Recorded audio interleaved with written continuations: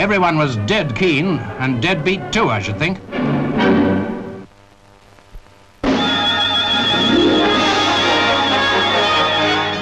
Early crowds getting a Farnborough preview saw the Handley Page 115, foreshadowing supersonic air travel.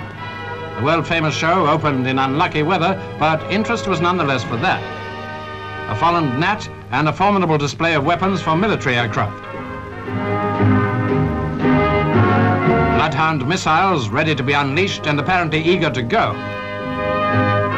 And Blue Streak, which may be the main stage for a European space satellite launcher.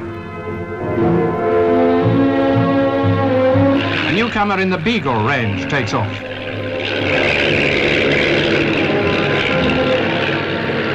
This offers luxury travel for top executives with a range of about 1,000 miles at 200 miles an hour. Nice and cozy for a business trip.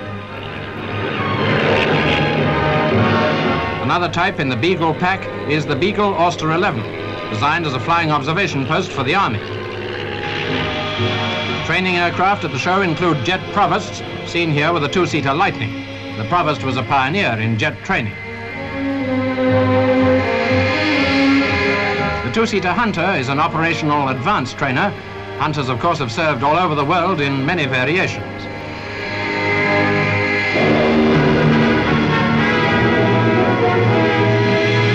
And another advanced trainer used by the Royal Air Force, the two-seater Gnat.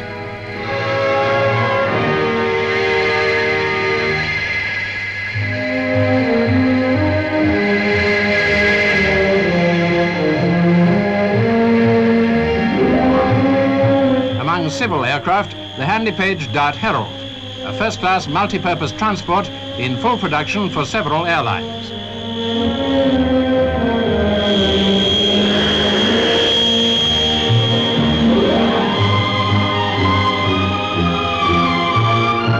The Victor bomber hardly needs an introduction, well known as a powerful unit in Britain's contribution to Western defence.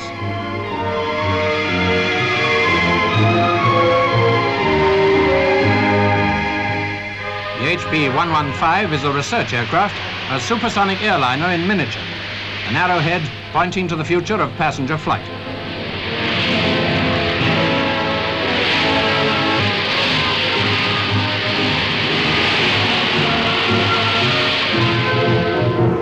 A spectacular free fall by 6 RAF instructors is a big thrill laid on whenever weather permits.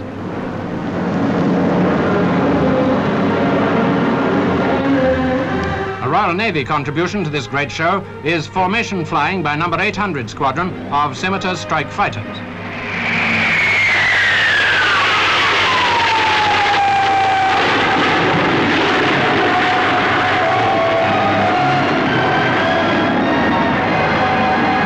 Last but very far from least, number 74 Squadron Lightnings of the Royal Air Force. The best place to see these twice the speed of sound fighters is up above the clouds. They provide one of the finest examples of British aircraft construction, and there's plenty of that to be seen at Farnborough.